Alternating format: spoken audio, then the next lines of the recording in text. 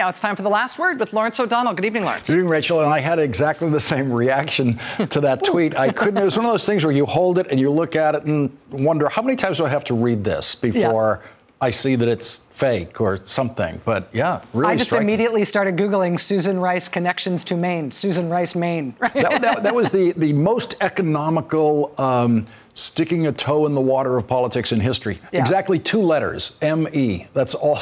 That's all she had to say. And her clarification after everybody's like, dude, you should. You totally should. After all that reaction, her clarification clearly laying a predicate that maybe this is not a terrible idea and maybe you should keep an eye on her. So that's a whole new political idea. It was one of those days. Indeed. Thank you, Rachel. Thanks, Lawrence. Well, exactly 1 Republican senator voted against Brett Kavanaugh's nomination to the Supreme Court today. Alaska Senator Lisa Murkowski said that she decided how to vote when she was on her way to the Senate chamber to cast her vote.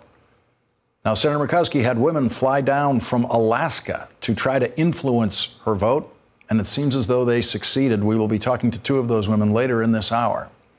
Senate rules allow the video camera shots of individual senators only when those senators are on their feet speaking.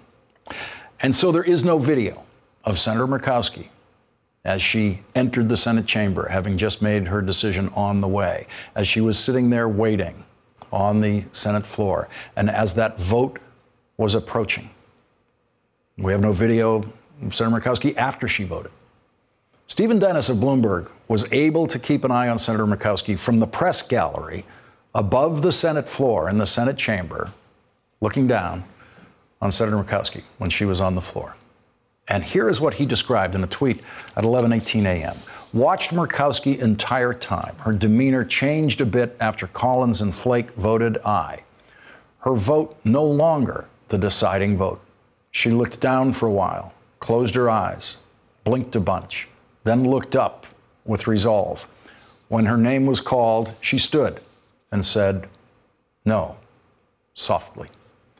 Senator Murkowski did not fully explain her vote until tonight on the Senate floor. Senator Murkowski's explanation was an echo of what we heard yesterday from former Supreme Court Justice John Paul Stevens, who said he changed his mind personally about the suitability of Brett Kavanaugh for the Supreme Court because of the way Brett Kavanaugh behaved in last week's Judiciary Committee hearing, in which Brett Kavanaugh claimed through tears and rage that he was facing an attempted rape allegation by Dr. Christine Blasey Ford because of a Democratic Party conspiracy that included what Brett Kavanaugh called revenge on behalf of the Clintons. Justice Stevens was horrified by what Brett Kavanaugh had to say, not in Brett Kavanaugh's denial of the accusations against him, but in the accusations that Brett Kavanaugh made about so many people who were out to get him. And Justice Stevens said that meant that Brett Kavanaugh could not be trusted to be an impartial Supreme Court justice on cases that might involve the large range of people and organizations that Brett Kavanaugh attacked in his own confirmation hearing. Senator Murkowski did not mention John Paul Stevens and what she had to say tonight, but surely every member of the Senate knows exactly what Justice Stevens said yesterday, because it is the first time a retired Supreme Court justice has ever publicly opposed the nomination of a new Supreme Court justice. Here is some of what Senator Murkowski had to say. I have a very high bar for any nominee to the Supreme Court of the United States. The Code of Judicial Conduct Rule 1.2, this is one that many people in this body know. But it states that, quote, a judge act at all times in a manner that promotes public confidence in the independence, integrity, and impartiality of the judiciary, and shall avoid impropriety and the appearance of impropriety. And after the hearing that we all watched last Thursday, it became clear to me, or was becoming clearer, that appearance of impropriety has become unavoidable. And I've been deliberating, agonizing about what is fair. Is this too unfair a burden to place on somebody that is dealing with the worst, the most horrific allegations that go to your integrity, that go to everything that you are? And I think we all struggle with how we would respond. But I am reminded there are only 9 seats on the bench of the highest court in the land. And these seats are occupied by these men and women for their lifetime. And so those who seek one of these seats must meet the highest standard in all respects at all times, and that is hard. When Republican Senator Susan Collins announced her decision to vote for Brett Kavanaugh today, she became, in effect, the deciding vote in favor of Brett Kavanaugh's confirmation. Susan Collins spent 45 minutes to get to the point of announcing that she would vote for Brett Kavanaugh, but it was obvious from the start when she began praising Brett Kavanaugh's judicial record, and most importantly, when she announced the standard that she used for evaluating Dr. Ford's accusation against Brett Kavanaugh. In evaluating any given claim of misconduct, we will be ill-served in the long run if we abandon the presumption of innocence. Senator Collins claimed that we should always presume that someone is innocent until proven guilty beyond a reasonable doubt, which we all know is true in a criminal trial, but has never been true in the United States Senate. And Susan Collins herself does not believe in that standard in the United States Senate. Susan Collins is one of the senators who said that Al Franken should resign from the Senate, even though sexual harassment accusations against him had not been investigated at all by the Senate. And Al Franken himself immediately asked for a Senate Ethics Committee investigation of the charges against him before any other senator even suggested such an investigation. He asked for a Senate Ethics Committee investigation in which, if we are to believe Susan Collins today, Susan Collins would have given him the presumption of innocence. But Susan Collins did not give him the presumption of innocence, said he should resign. Without 1 minute of investigation, Susan Collins threw that presumption away and said Senator Franken should resign. The Senate has never used the presumption of innocence standard with nominees, never, for any position. Many nominees have been forced to withdraw for much less than what Brett Kavanaugh was accused of. And so, Senator Collins' attempt to attach her vote to a sacred principle of presumption of innocence in the United States Senate was not really what she was doing today. Presumption of innocence was a convenient tool for her to cite today. But don't expect Susan Collins to use the presumption of innocence tomorrow if a Democratic senator faces accusations. Senator Collins reviewed Brett Kavanaugh's denial of Dr. Ford's accusation as if the denial was a fact because Brett Kavanaugh said it under oath. Judge Kavanaugh forcefully denied the allegations under penalty of perjury. Mark Judge denied under penalty of felony that he had witnessed an assault. So Dr. Ford accused 2 people of committing a crime, 2 people of attempting to rape her, Brett Kavanaugh and Mark Judge. And Susan Collins is very impressed by the 2 accused criminals denying the crime under oath. That's what accused criminals do every day. Susan Collins did not just give Brett Kavanaugh the presumption of innocence. She also gave him the presumption of honesty. She presumed Brett Kavanaugh was telling the truth.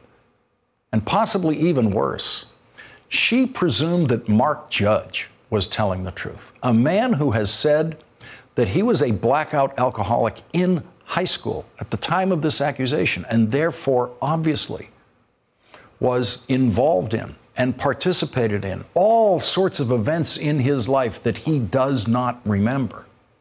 Republicans always knew that in order to confirm Brett Kavanaugh, they were going to have to keep Mark Judge invisible. They were going to have to make sure that the other person who was in the room during the attack, according to Dr. Ford, was not brought into the room where Dr. Ford and Brett Kavanaugh testified. Republicans feared that no one would be able to believe Mark Judge about anything that he claims to remember or not remember. And so the suppression of evidence, the refusal to call witnesses, was an important part of the Republican plan, so that a senator like Susan Collins, in casting the deciding vote in this nomination, could stand up in the United States Senate today and treat the accusations against Brett Kavanaugh as a closed case. But it could someday be a reopened case if Democrats win the House of Representatives and decide to investigate the FBI investigation of Brett Kavanaugh that was never a real investigation. Leading off our discussion now, Maya Wiley, former federal prosecutor and MSNBC legal analyst, Jill Wine-Banks, former assistant Watergate special prosecutor and an MSNBC legal contributor, and Lisa Graves, former chief counsel for nominations for Democrats on the Senate Judiciary Committee and the former deputy assistant attorney general in the Department of Justice. And Lisa, you know more about Senate confirmations of Supreme Court justices than any of us, and you've been with us in our coverage of this every night that we've been on it. And I just want to give you the floor tonight. I don't presume to even ask you a question or guide you in any direction. I just want to know what you're feeling, what you're thinking tonight. Well, thank you, Lawrence, so much for having me on and have the opportunity to be part of this dialogue with you, with our country over the past couple of weeks. It's been a real roller coaster ride. There have been moments of tremendous hope and tremendous disappointment in terms of the way the process has been so railroaded by Republicans. And I think right now I have tremendous sorrow for the court and for the nation for this man being put on the court when he is so manifestly unfit for that role. He fails every high standard that's set for that court in terms of impartiality, fairness, trustworthiness, and also temperament. And temperament counts the most when you're under pressure. And I also think it's quite clear that he held his temperament when he was talking to Fox News. He wasn't screaming. He was screaming at Democratic members of that Judiciary Committee, putting on a performance, and a performance that was most unbecoming for a judge. But I have great hope that the American people have witnessed this sham that the Republicans have put together to install him on the court, and that they will hold him to account. They'll hold the politicians to account that try to sweep the testimony, eyewitness testimony of Dr. Ford under the table. And I think that there's going to be a great surge in activity by women and men across the country at this tremendous injustice. And I also think there's going to be an asterisk beside every decision that Justice Kavanaugh issues in favor of the people who helped install him on that court and against the interests of the American people. I want to listen to President Trump when he announced what he thought the standard of proof should be in this situation, this case, if we want to call it that, in the Judiciary Committee, because we always knew, one of the first things I discussed on this program was it was going to come down to a standard of proof in evaluating the evidence presented to the committee by Dr. Ford. Let's listen to what Donald Trump said. Let's listen to how much doubt Donald Trump said was tolerable in this case. I feel that the Republicans, and I can speak for myself, we should go through a process because there shouldn't even be a little doubt. There shouldn't be a doubt. Jill Wine-Banks, no one on the Republican side agreed with that. None of them applied the standard of no doubt. They went with reasonable doubt and gave the benefit of the reasonable doubt to Brett Kavanaugh. Actually, I don't think they even used a standard of reasonable doubt. That's what you would use in a criminal trial. This was a job interview. This was for a promotion from the circuit court to the highest court in our land, a lifetime appointment. And the standard is not that of a criminal case. The standard is, was he at all believable? Did he display judicial temperament? And as Lisa just said, his performance in front of the Senate last Thursday showed that he is temperamentally unsuited for any court. He attacked the judges. He attacked the senators who were questioning him. He acted in a way that was completely not appropriate for any candidate for the Supreme Court or for any candidate. Who would hire anybody who behaved that way if it was a corporate position? No one would. It was not the right standard. And Susan Collins today said it wasn't a beyond a reasonable doubt standard. She used a much lower standard and then gave him a pass on it. But no one would have believed them. People believe that men who come forward saying they were attacked in a sexual manner by a priest, they come forward 30 years later and no one questions whether they're telling the truth. So why is it when a woman comes forward and has a very credible case to make and says things, they won't even investigate? Anita Hill had more of a sympathetic hearing in the sense that at least the FBI did more of an investigation, not adequate, and the Senate didn't allow corroborating witnesses who were there to testify. Here, they didn't even look for them. Of course, you can't find evidence if you are told not to interview the people who have the evidence. That was wrong. And the Senate brought in 22 witnesses to testify about Anita Hill's accusations. And of course, we saw they didn't bring in any witnesses beyond Dr. Ford. And this brings us to James Roach's tweet tonight. James Roach is a former Yale roommate of Brett Kavanaugh. And he tweeted tonight, he's been tweeting about this kind of thing regularly. And he said, "I just heard about another classmate at Yale who reached out to the local FBI field office to describe Kavanaugh drinking a nasty drunk, definitely blackout, and gambling. No reply." And Maya, that's one of what now is several people from Yale who had information they wanted to bring to the FBI. Yeah, and I think Lisa and Jill are absolutely right. And I would say it's even worse than we're talking about it right now, because they didn't even apply a presumption of innocence to Kavanaugh. They applied a presumption that they were going to approve him no matter what. And that point, Lawrence, is the most important, is that they intentionally ignored evidence that someone who is being considered for the highest court of the land may have actually lied to them under oath. They refused to look at it. When they said they would reopen the FBI background check, they tied the hands. They literally, not they, the White House, let's be clear, they handcuffed the FBI. They handcuffed the FBI. So we're talking about a democratic process that lacked all democracy, but it didn't even apply any standard, because its standard would have said that we will actually, even if we were presuming innocence, we will look at the evidence to ensure that that presumption actually applies. They did not do it. And Lisa, Senator Murkowski seemed to accept Justice John Paul Stevens' standard of evaluating this, and who would be better at evaluating that. No one knows more about the Supreme Court than he does. But Susan Collins did. It's like she didn't hear a word that Justice Stevens said. That's right. And I think she, in essence, didn't want to hear a word from him and from others. For her to basically credit, as you pointed out, credit Brett Kavanaugh as truthful because he testified under oath, ignores the mountain of evidence that he repeatedly testified falsely under oath in 2004, 2006, the beginning of September of 2018, and at the end of September. And so he was not entitled to any such presumption. In fact, under the rules of evidence, if they were applicable, he would be entitled to presumption that everything he says is presumed to be false and falsely exonerating. Maya Wiley, Lisa Graves, Jill Wine-Banks, thank you for starting our discussion tonight. When we come back from this break, if you think that the United States Senate did not serve the majority of the people today, you are right. And that is what the Senate does all too frequently. And later, 2 women who traveled all the way from Alaska to try to be heard by Senator Lisa Murkowski, they were definitely heard by Senator Murkowski.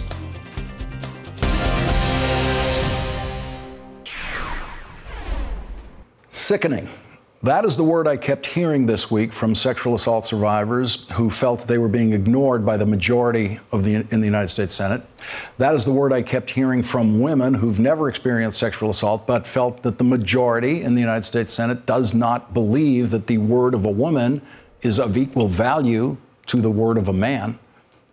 Sickening is the word I kept hearing from the people who oppose Brett Kavanaugh's confirmation, which is, according to polls, a much larger group of people than supporters of Brett Kavanaugh's confirmation. Brett Kavanaugh is the least popular Supreme Court nominee in history and is on his way to becoming the least popular nominee ever actually confirmed. He's the least popular nominee to actually get confirmed.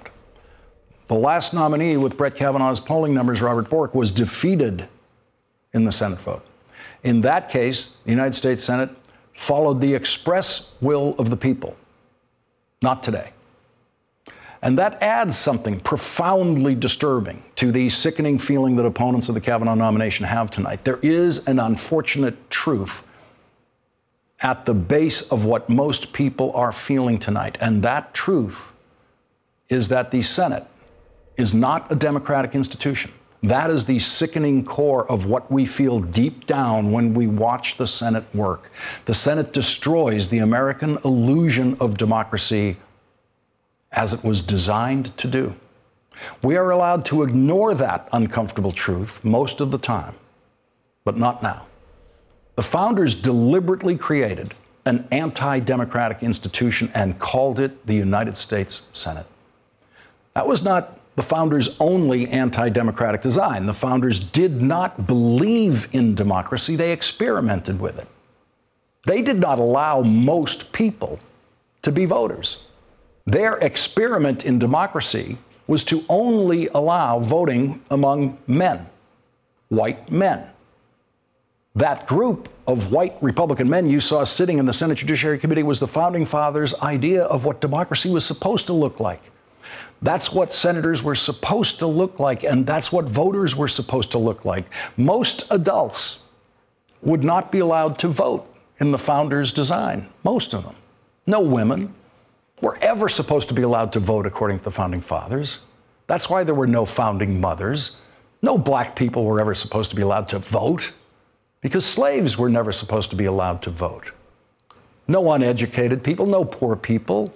Different states instituted different rules about how much land you had to own, or how much wealth you had to have, or how much you literally had to pay in a poll tax so that you could cast a ballot. But even that favored white male minority that was allowed to vote was not allowed to vote for president. And they were not allowed to vote for United States senators.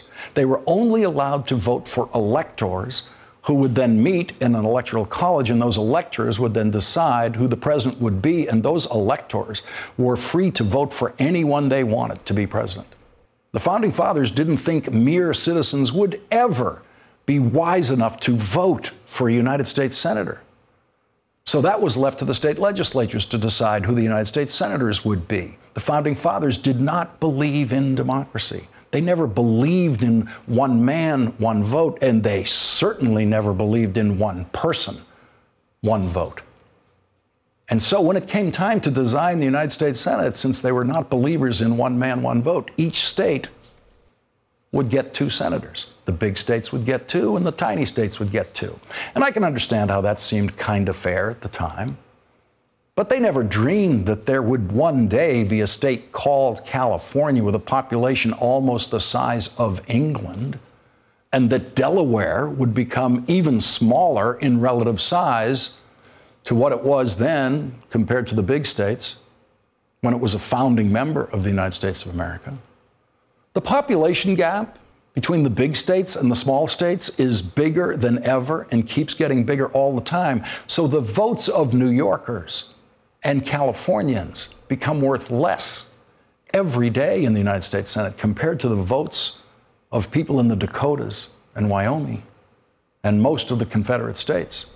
And so the Senate is now deeply undemocratic and getting worse every single day. People who live in countries that have never really pretended to be fully democratic don't feel the disappointment and sickness that Americans feel when democracy so obviously fails.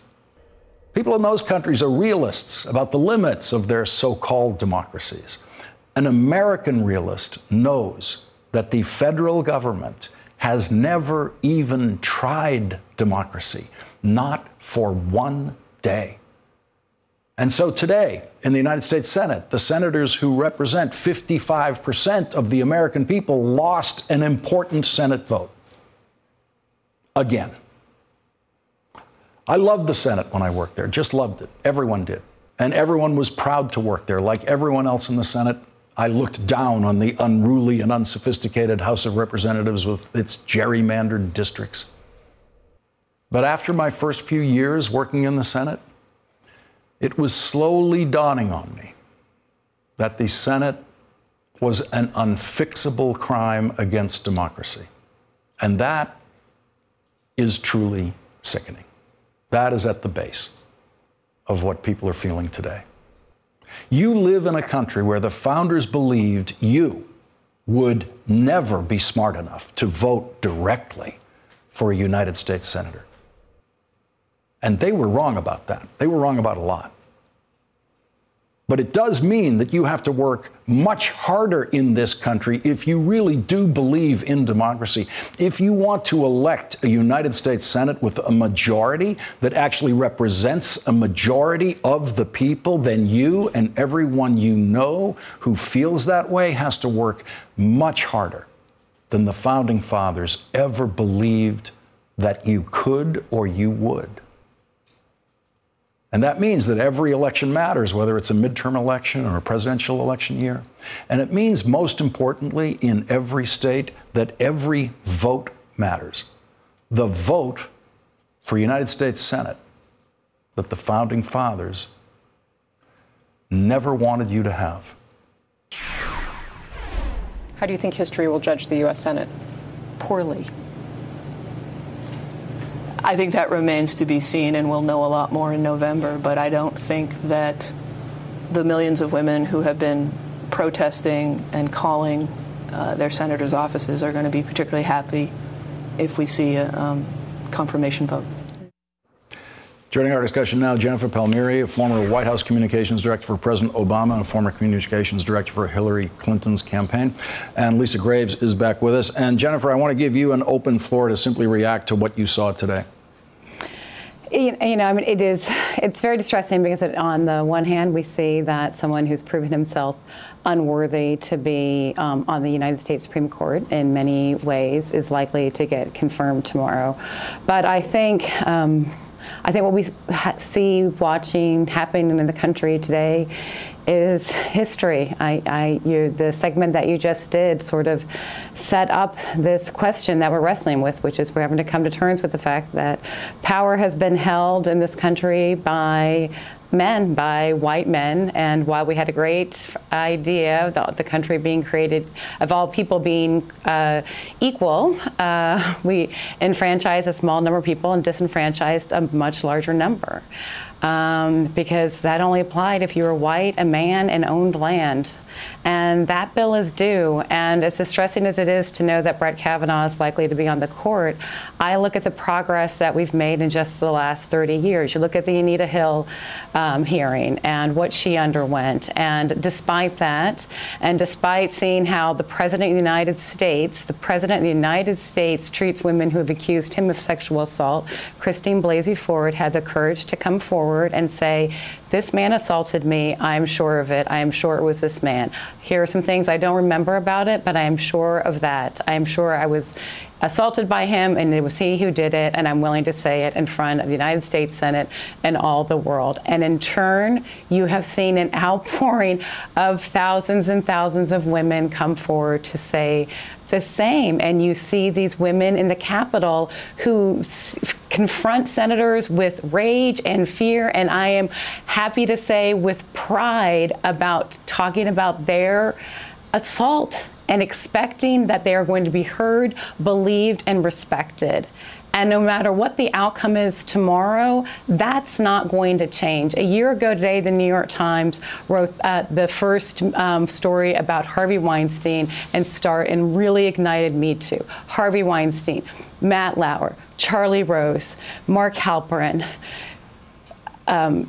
Al Franken, you know, the list goes on. And the United States Senate, that may be one place where people in that chamber on the Republican side, and I'm sorry to say one Democrat, don't get it, but the voters do. And that's what I think you'll see the reaction coming in November.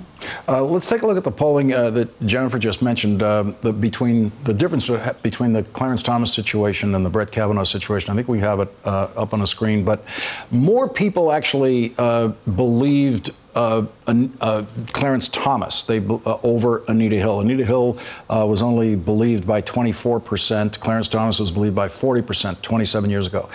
Now, Christine Blasey Ford is believed by 45%. She is, of all the four people we're talking about here, the person who has been believed the most in real time when it was happening. 45%. Brett Kavanaugh, fewer people believe Brett Kavanaugh than believed Clarence Thomas, down to 33%. And so, Lisa, that is a kind of grim polling picture of a very slow progress.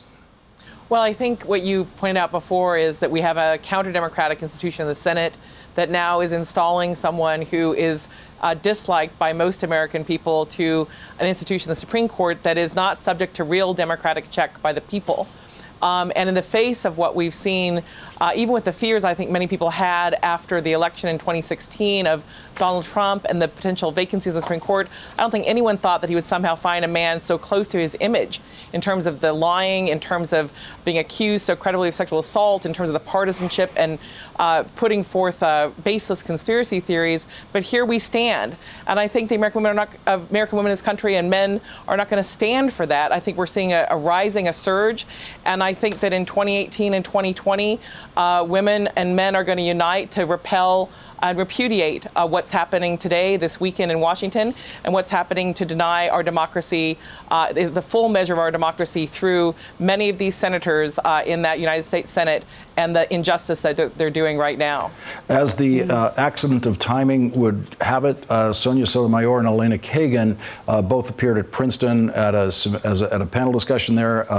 They're both graduates of Princeton. They did that today. I want to listen to Justice Sotomayor talking about the institutional reputation now for the Supreme Court and how the court holds on to legitimacy in this atmosphere and what a challenge that is. Let's listen to that.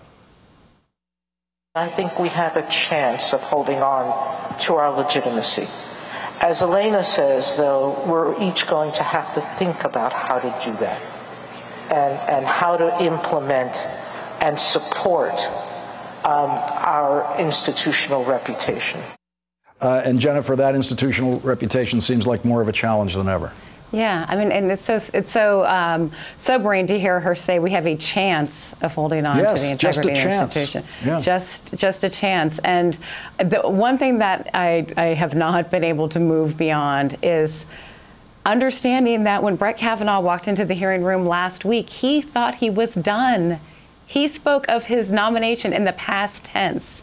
He talked about when I still believed there was a chance I would be confirmed. So, you know, one piece he left out of his op-ed that he gave to the Journal was, you know, the truth, which was that the airing I gave in the Judiciary Committee was when I thought I was going to lose. Even he thought that the Republicans would not confirm him after what they heard. But despite what they heard from Christine Blasey Ford, and despite the very partisan and what I found truly shocking testimony that he gave on last week, the Republicans continued on and gave them their approval. And, you know, and now you're at the situation where you have a United States Supreme Court justice and Sonia Sotomayor saying we have a chance of holding on to that integrity of the court.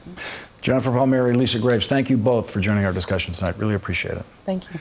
And when we come back, the women who helped Senator Lisa Murkowski make up her mind, two women from Alaska who traveled all the way to Washington to be heard, will join us.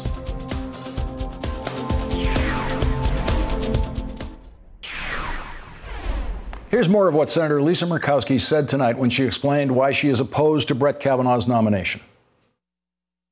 There is an emotion that really has been unleashed in these recent weeks. And these are discussions that we need to have as a country. We need to have these as a country. We need to bring survivors to a place where they feel that they can heal. But until you come out of the shadow and know and do so without shame, it's pretty hard to heal. Senator Murkowski's office was flooded with women trying to talk to her, including at least 130 women who traveled from Alaska in the hope of being heard by their senator. And here is some of what Lisa Murkowski heard from them. I have met with so many survivors, and I know that every single one of us has. We've heard those voices. We've heard those voices, and I hope that we have all learned something, that we owe it to the victims of sexual assault to do more and to do better and to do it now with them. Two women who traveled the 4,000 miles from Alaska to Washington, D.C. to speak to Lisa Murkowski and help change her mind about Brett Kavanaugh will join us next. If you live in Virginia or Maryland and you want to make your voices heard in the United States Senate, you can take an Uber to get there. If you live in Alaska, it's a lot harder. Alaska is farther away from Washington than Paris is. But that didn't stop some women from Alaska from making the trip in the hope of being heard by their Senator, Lisa Murkowski. Two of those women are joining us now, Minu Manai and Carrie Willoughby. Carrie, tell me when you decided to go to Washington and how long did you plan to be there? This is the kind of trip where you can't quite be sure how long you're going to be needed there. Hi, Lawrence. Thank you for having me. I just decided on Tuesday night when I heard that there were over 100 women coming to D.C. with the ACLU, and I jumped at the opportunity to be able to talk to Senator Murkowski, even if there was a glimmer of hope that we could influence her decision on the vote. And Manu, what has it been like for you in the Senate? Is this your first time visiting the United States Senate and trying to have an influence there? Thank you so much, Lawrence, for inviting us first. And actually, this is my first time in the Senate and trying to go through this procedure. That it has been very, very uplifting, and also it has been very, very hard to see what is happening in our judicial system. And Carrie, what did you tell Senator Murkowski when you had your chance? I told Senator Murkowski that I believe Dr. Christine Ford, and that I watched Brett Kavanaugh demonstrate that he doesn't have the temperament to serve as a Supreme Court justice. And I asked Senator Murkowski to please be brave and devote her conscience, and not just for the women in the room that day or the women in Alaska, but for all the women in the whole United States. I asked her to please vote no. And Manu, what did you tell Senator Murkowski when you got your chance? Lawrence, I came to Washington, D.C. as a teacher, as a mother, as a grandmother, and to please Senator Murkowski. And I have to thank her immensely for being so kind to accept our visit, and so to invite us to her office and to listen to each one of us individually and take her time to listen to such a stories that they were heart-wrenching. And as a teacher, I have to say, I have to say a vote to confirm Judge Kavanaugh.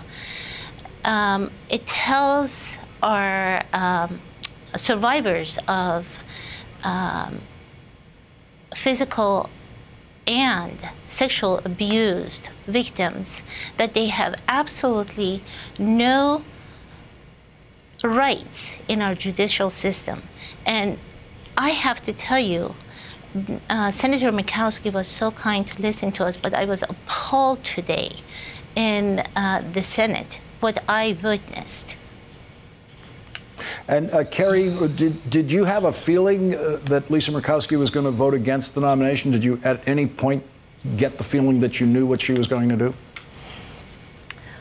When we were in the meeting with her, you could tell that she definitely cared about what we had to say.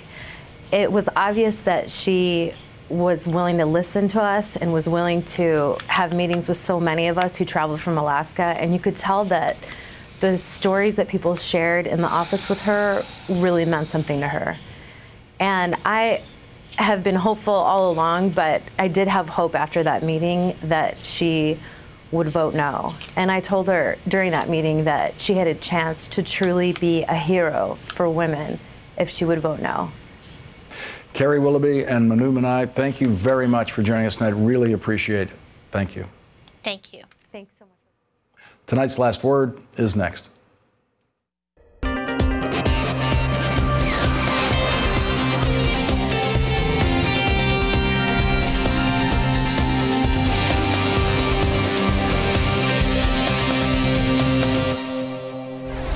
For tonight's Last Word, we turn to two members of the United States Supreme Court who spoke today at Princeton University.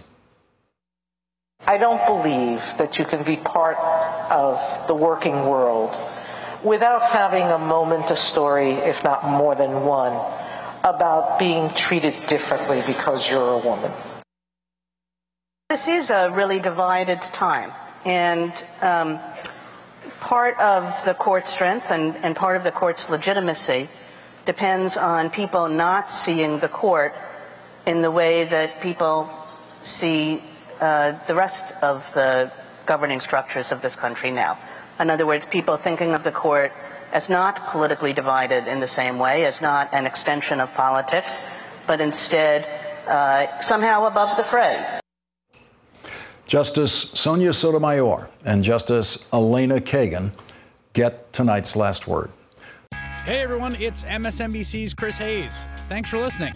Now, I want to invite you to talk to us. What do you love about your favorite podcasts from MSNBC and NBC News? What can we do better? We want to hear from you. Text podcast to 66866 and we'll text you a link to a short survey so you can tell us what you think. Again, text the word podcast to 66866. Standard text messaging rates apply. We're always striving to do better, and your opinion really helps. Looking forward to hearing from you. Hello, I'm Mark Evan Jackson from NBC's The Good Place, and host of the official and appropriately titled The Good Place, the podcast, where guests like Kristen Bell, Ted Danson, and Mike Schur talk about everything on and off screen. Subscribe and listen free on your favorite podcast app.